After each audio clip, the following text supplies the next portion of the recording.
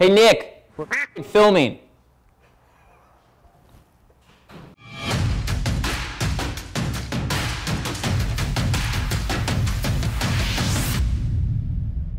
Hey guys, welcome to another Revival Cycles Tech Talk. My name is Jeff. Today I'm going to talk about one of the most common Bluetooth connectivity issues between the m.Unit and your phone. To demonstrate this, we're going to use our test board alongside a screen capture to demonstrate exactly how you fix this problem. So this video is going to serve as a guide for both first-time users as well as troubleshooting. If you've paired your phone to the m.Unit before, first thing we want to do is enter the settings on your phone, locate the paired devices, and delete the m.Unit from your phone. If you have paired them before and you try to skip this step, the phone will not recognize the m.Unit. Once we've done that, we're ready to pair the m.Unit with your phone. Now open the m.Ride app and select your bike from the garage. Then click the gear in the top right corner to access the settings menu. Choose hardware pairing and m.Unit blue. Then press continue. Real quick, connect the m.Unit to your motorcycle completely and exactly in accordance with the instructions. Press and hold the horn button while you switch the ignition key on. The LEDs on the m.Unit should race around and the turn signals flash.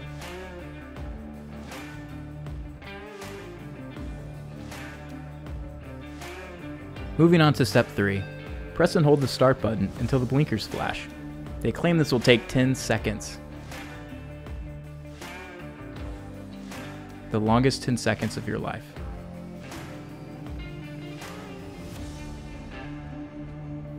When prompted, select pair and the m.Unit will immediately begin hardware calibration.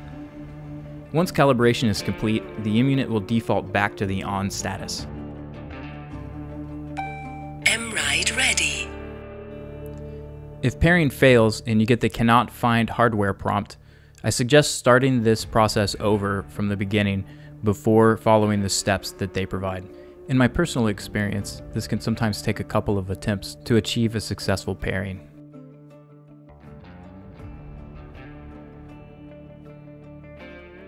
In this video, I actually switched the key off a little prematurely.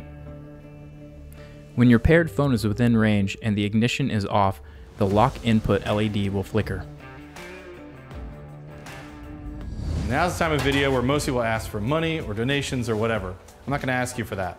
What I'm going to say to you is, if you want to see more videos and you want to learn more of what we've learned, and you want to see a deep dive into a lot of these topics, go to our website and buy something. We sell everything from motorcycle gear, helmets, motorcycle parts, specialized tools. We sell lots of things, and they've all taken us years to figure out what the best stuff is, and we figured it out. So go to revivalcycles.com. There's some really good stuff there. Everything from like kick-ass hand grips from Posh to Radiance LED lighting and everything in between. We want to teach you what we know, but this stuff takes time and it takes real effort to make these videos and make them good for you guys. So go support us by helping yourself to the cool stuff you already need. And it helps us because we make a little bit of profit and then we can justify doing more videos. Thanks for your support.